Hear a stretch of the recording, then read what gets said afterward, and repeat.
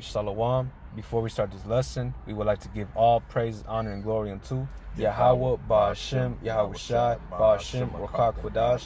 Double honors unto the elders and apostles of Great Millstone, and salutations to the Akim across the globe, pushing the word in truth and in sincerity. Shalom. And we just wanted to bring out a quick lesson on, hey, we have to fear the Lord, all right? Hey, it's a good thing to fear the Lord, all right? And I'm gonna start off with this scripture. This is the book of Proverbs 9 and verse 10. It says, the fear of the Lord, Yahweh, is the beginning of wisdom, and the knowledge of the holy is understanding. Hey, so when you start to fear the Lord, hey, that's when you start to receive understanding. That's when you start to receive knowledge and basic understanding of especially the scriptures. All right? Because if you don't fear the Lord, hey, the Most High isn't going to reveal this knowledge, this beautiful knowledge unto you. Hey, the scriptures talk about wisdom doesn't dwell in a malicious soul. You know? So, hey, we got to fear the Lord.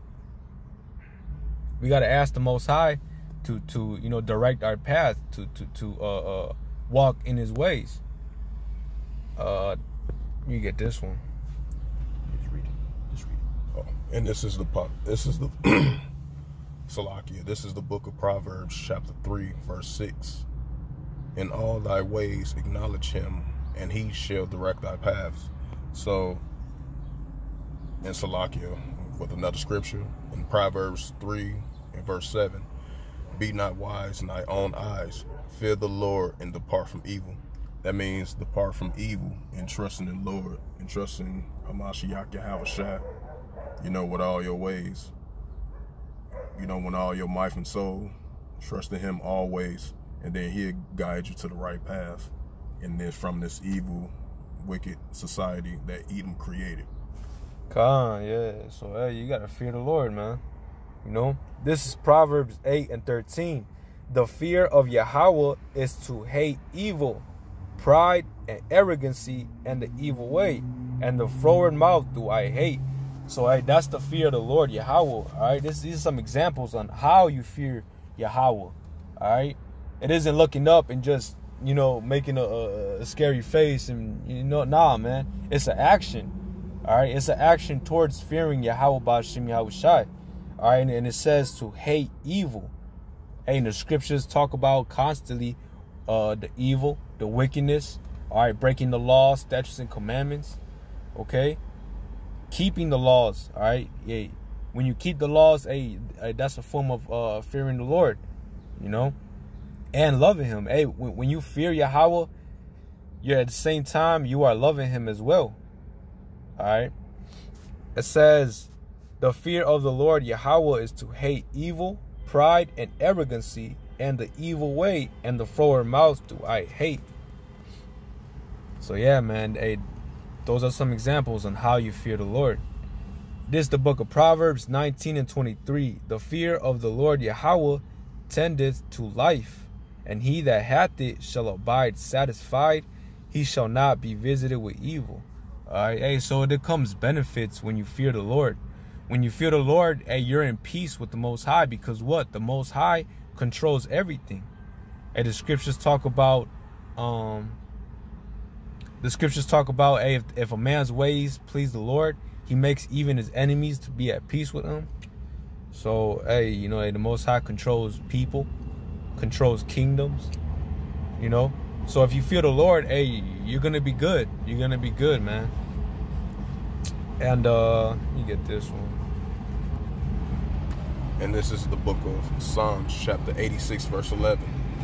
Teach me the way, O Lord, and I will walk in thy truth. Unite my heart to fear thy name. So, you know, if you walk in the footsteps of, you know, Yahweh Ba'ashem Yahweh Shai, and then, you know, he'll make you a good heart, you know, and you'll depart from evil, from this wicked world that we currently in right now, so you won't be bugged out in this society. Just like the rest of the people out here don't know what's going on. You know, when you got this wisdom, knowledge, and understanding in these latter days, because you're going to need that in the time of Jacob's trouble and coming. Right. You know, on the fear of the Lord, you know, fear him, you know, trust in him all the time, 100% to the best of your ability. even though we currently still in our captivity. But, you know, the Most High laid the scriptures out for us. Open up the book, you know, the book of the law, you know, in the Holy Bible. And he wants us to be holy, a set apart people, and not being pertained in this wicked society, that things that are upside down, you know. So with this wisdom, knowledge, and understanding in these latter days, we definitely gonna have us in a safer place for this. Khan, I'm gonna get that scripture you just called for, because that's the spirit. I was gonna bring that one out earlier too. Khan. And this is the book of Isaiah, chapter 33, verse 6. And wisdom and knowledge shall be the stability of thy time, and strength of salvation. That fear of the Lord is his treasure. Right, Khan. So that means the fear of the Lord is his treasure. You know, that's a big part of our lives as being, you know, Israelites, being the 12 tribes of Israel, as you so-called Lingos, Latinos, and Native Americans, you know. So we got to fear the Lord with trembling, you know. Fear him always, 100%, to the best of our ability. Right, like you said, yeah, that fear of the Lord, that's what's going to keep us stable. And, you know, in these last days, you know, that wisdom, knowledge, understanding, all right, the fear of the Lord is his treasure, like the brother was saying, you know. Hey, but, you know, hey, we hope the lesson was edifying. We're going to give all praise, honor, and glory unto Yahweh, Ba'ashem, Yahweh Shai, Ba'ashem, Rakak Wadash. Double honors unto the elders and apostles of Great Millstone, and salutations to the Akim across the globe, pushing the word in truth and in sincerity. Until next time, Lord willing, Yahweh Ratazah, Shalom. Shalom.